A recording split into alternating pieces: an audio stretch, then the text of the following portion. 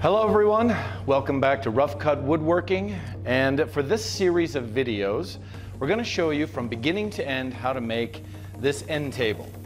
Now the end table, get a better grip, has a drawer, and it also has the top built in with a chessboard. So we're going to show you how to put this all together. Now a quick note on what woods you can use. You can use any of the woods, standard woods that I have in the shop. But remember, for your chessboard, you're going to need blocks of wood that have highly alternating colors, very different. For the one that we're going to build, I'm going to use alder for the framing, the legs and around the outside. And for the chessboard itself, we're going to use walnut for the dark squares and maple for the light squares. However, I have cherry and oak and one or two other kinds of woods that you're welcome to mix and match and ask me about pricing if that changes at all. The first thing we're going to start is the 4 legs. These legs are 1.5 inches thick and they get tapered sharper as you go down on the table. So first we're going to rough cut that and get those milled. Step 1 in cutting the legs is we first need to make a rough cut out of what's called 6/4 material. Now make sure you've got the right material, whether it's alder or walnut or oak or whatever. So you're pulling the right wood. I'm happy to check it if you're not sure. First thing to check is when you pull it out, you'll notice first of all that 6/4 lumber is actually about 1.5 inches thick. So it's much thicker than our normal stock that we use for our other projects. But take a quick glance, and in this case I see a large knot in the very end of the board. If that knot were further in, I probably wouldn't worry about it. But in this case, I can cut that knot off right here. Best guess, you don't need to really measure, on the upcut saw. And then what we're going to do is rough cut to 26 inches long. Our table, when it's finished, will be 26 inches tall. So minus the top, the thickness of the top, eventually we'll cut it to 25.25. So rough cut is 26. So set your upcut saw to 26. And in my case, I always cut off the factory end, always. But since I have a knot, I'm going to cut a little more than our standard 2 inches, and we'll cut 26.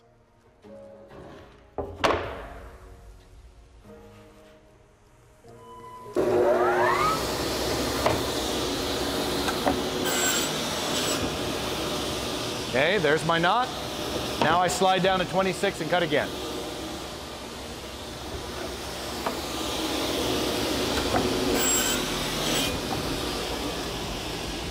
And this one piece should be enough for all 4 legs side by side. The next step is we're going to run it through the jointer. We need a good edge. So we're going to shave an edge flat and smooth and true it up. Now I was going to mention previously, if your board ends up having a large knot in somewhere in the middle, go ahead and cut your legs as normal. I have epoxy that we can use and mix up and reinforce it. So there are things we can do to fill the knot. So don't worry about it if that's what you've got. So first, let's join it. It'll usually take 1 or 2 passes.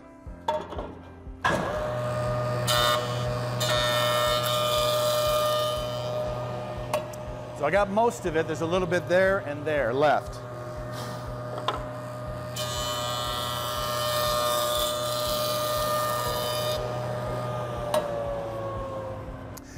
Now we come here to the table saw, and what we're going to do is we're going to cut strips out so that they're the same thickness as they are width. Now I said when I picked this board up that 6/4 lumber is about 1.5 inches thick. And that's true, but when it's milled down, it actually comes at a 1/16 shy of that. So we're actually at 1 7/16, and that's very common with 6/4 lumber. So what we need to do is set this to 1 7/16. And we can just do that here on the tape measure on the table itself. That's 1 7/16. But always make sure, because this wood is a little extra thick, you can raise the guard with the blade stopped, of course. Set the board next to the blade and make sure the blade is high enough to cut through it. Our other lumber, which is thinner, doesn't need the blade as high. So you're going to be turning the handle right in front of your knees, right as I'm standing here. It's right here on the table saw in the front. Turn it clockwise to raise the blade until the gullets, that's the dip between the teeth, is just above the board. So you want the teeth to protrude out the top. Once you have that set, turn it on and let's cut a couple of strips.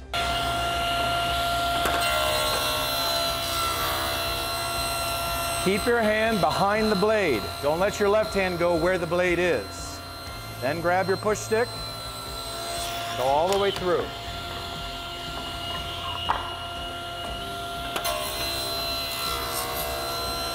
Keep your hand right here behind the blade.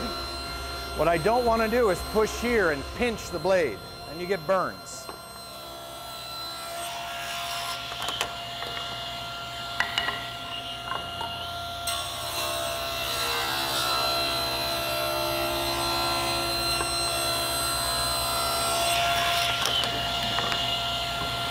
Notice at the very end of my cut, I kind of let go with my fingers. That makes it so I can't push. I don't want to push into the blade.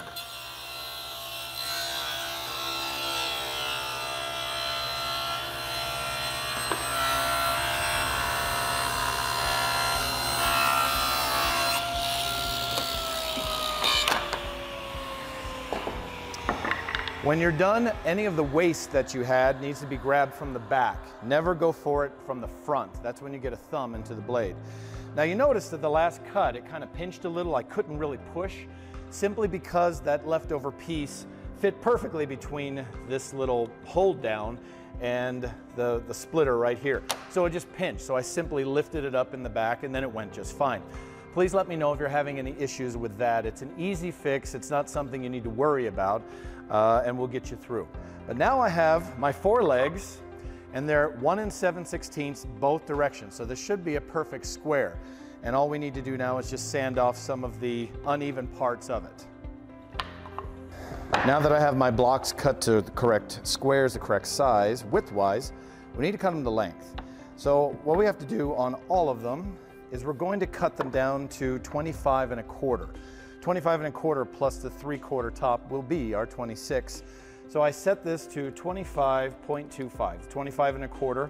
And remember, you can do it on either this saw where I program it in or my other saw on the other side. They both work the same way. First, I need to trim an end because I have no idea if this cut is square. Could be a little off kilter because it was rough when I cut it. So I'm just going to trim a blade width or so off of this end.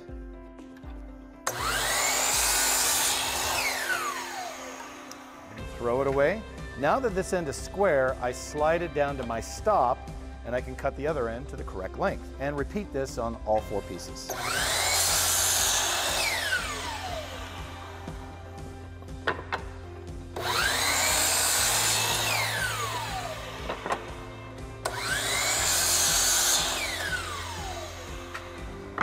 Once you've cut your legs to the proper width, and now they're 1 7/16 both directions, we're going to bring them to the sander to try to get some of those marks off. For example, some of my boards have some darker areas that never came off in the factory, and I want those sanded off, or at least a lot better than they are.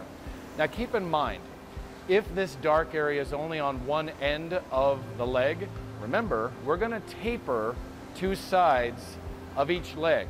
So if it's only on one end, it's going to get cut off anyway. We can arrange it so that gets cut off. Some legs may have more of this than others, so I wanted to show you how to run them through the Y-belt sander to sand some of that off. First, take a pencil, and you're going to put a line down each leg on every side. So long lines on all 4. Rotate them all 90 degrees and do it again. You're going to put them all along the edges. Once that's done, we'll set it up just like normal. Turn on the air, which is over here. The air is on. Lower the table to about 1 inch by holding the down arrow. So I went a little over 1 inch, that's fine, just somewhere like that. Now obviously guys, this is bigger than 1 inch, so that's normal. You're gonna have to go bigger than 1.5 inches, which is about what these are. So just simply hold on to it until it gets to a little over 1.5.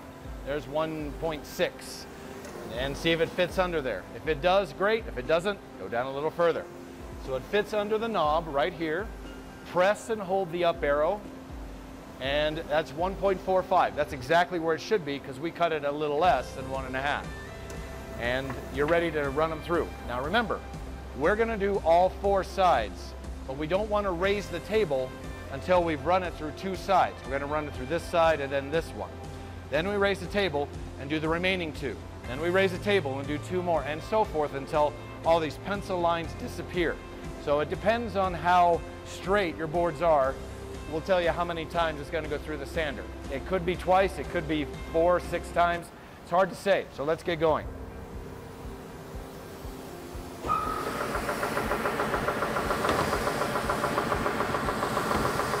And remember, you can run them all at the same time, it doesn't matter.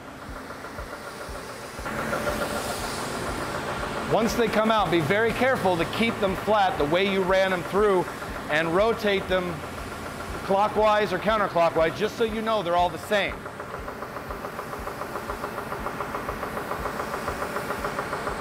So I turned on mine clockwise 1 turn and sent them through at the same setting.